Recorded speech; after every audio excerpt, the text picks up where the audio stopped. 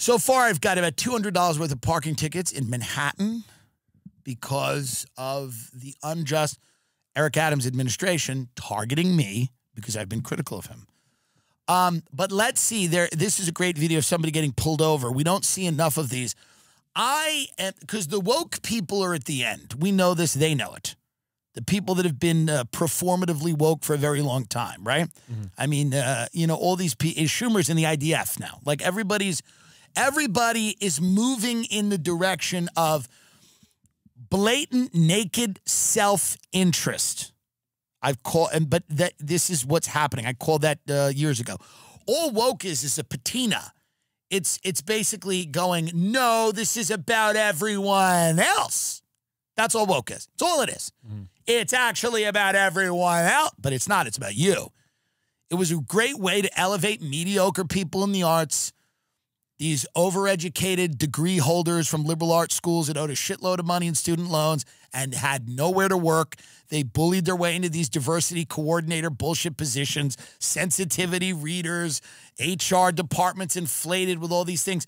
That's what it was. It was always disguising self-interest with altruism. No, it's for the collective. It's for the better. But now it's become a cartoon, and we've seen it, and it's actually funny. I actually like them now.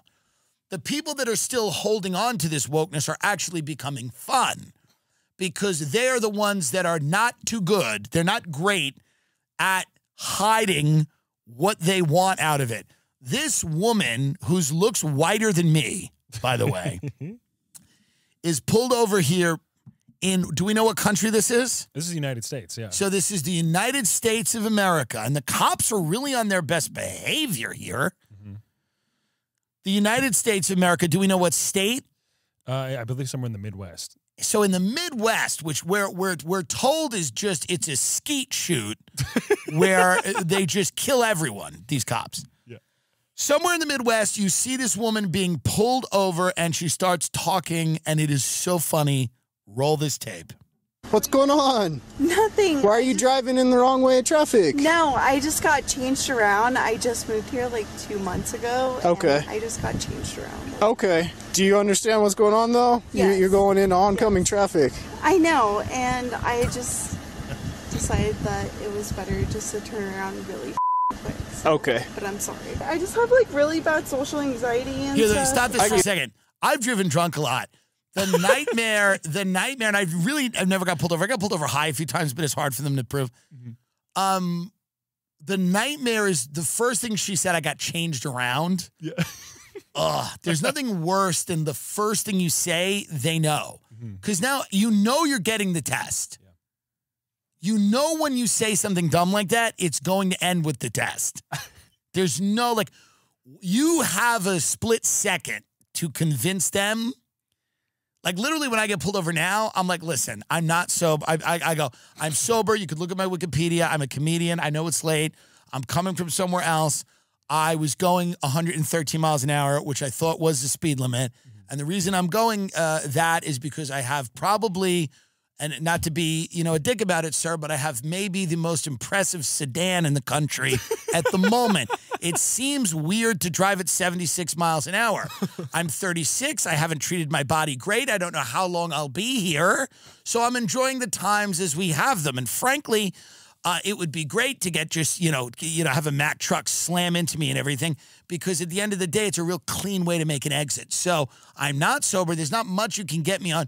You can write me a speeding ticket. I'm sure you will. I'm not going to go that much slower, though. It doesn't seem fair.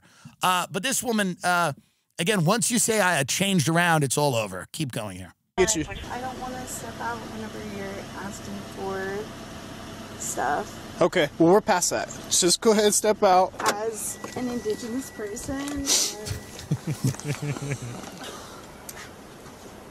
Right back here, please. Miss Perry? Well, I'm non-binary, so. Okay. What do you go by? It's Kai. How can I refer to you tonight? It's always Kai. Okay. Hey, I'm smelling alcohol. I know. How much have you consumed tonight? Like probably 3 drinks. I need to run you through some tests right now. Stand facing me, please. But I just want you to know that I also have very bad social anxiety. You and me both. Like she's at a party. Okay. Okay. Any recent head trauma Traumatic brain injuries, anything I need to know about? Mental, yes. Focus on my finger, please. I am. You're just like trying to intimidate me. I don't know how I'm trying to do that. This is the test. As you know, as an Indigenous person, and there's a bunch of going around, I'm sorry, but it's just for me to be on my toes. I get you. Can you remember that I told you that I'm non-binary? Yeah, I'll try my hardest. I'll refer to you as Kai, right? Yes. Perfect. I need to know if you have any injuries or anything that would prevent you from doing a standard walk or turn tonight. Mental health. Any physical injuries? Mental, yeah. But no, I'm just saying. Okay. Mental, PTSD, depression, anxiety. I get you. What else you want? Now with your right foot, place it in front of your left in a heel-to-toe touching manner with your arms by your side, just like this, ma'am. You know what I've noticed? This is a new thing. People just say they have PTSD now, and no one has to prove where it came from. Right. Like, people just say that now. Like, that was reserved for veterans of foreign wars. Yeah. Like, I understand anxiety and depression and whatever, but people just say, I have post-traumatic stress disorder. That, when I was growing up, and up until recently, was reserved for people who had been in, like, a crazy situation, like you were held at gunpoint or something and you had PTSD because of that. People say they have PTSD now. They don't even trace it to an event. They don't even like talk about what it, somebody should have a killer story.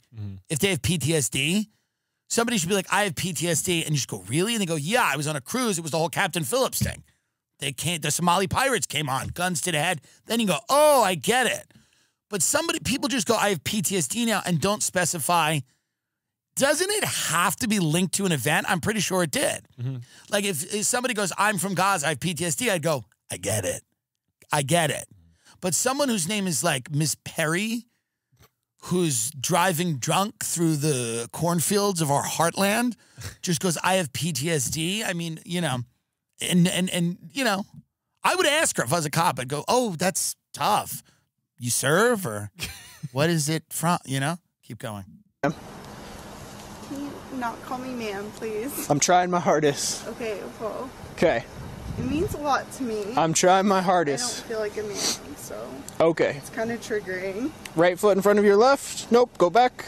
I'm sorry, but the whole man thing, just like.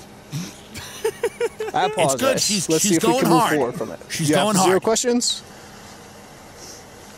No, but I just want to tell you that I suffer from really bad anxiety, especially with generational trauma and PTSD around white people and PTSD, generational trauma. What happened to offering to suck people off?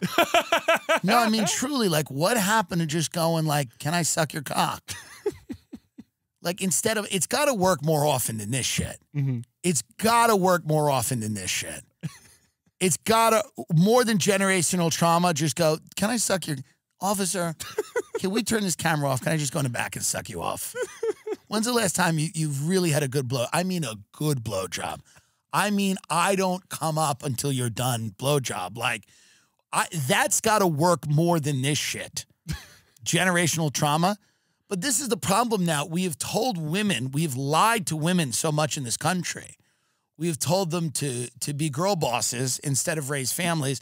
And we've also told them when a cop pulls them over, they shouldn't immediately think about offering to suck their cock. Because that really is a much better thing. I would offer to suck more cops off if I thought it would help. I don't think in my case it would,